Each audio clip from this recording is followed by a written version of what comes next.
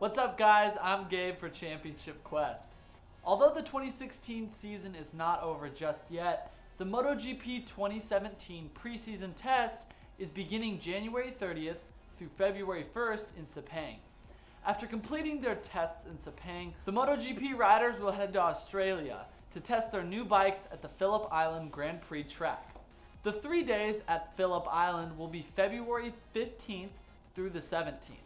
The last practice laps that the riders will race are in Qatar, a couple of weeks before the season starts on the 23rd of March. We can't wait to see who will take the MotoGP World Championship title this season, and even though it is early, we are also excited for the season to kick off in 2017.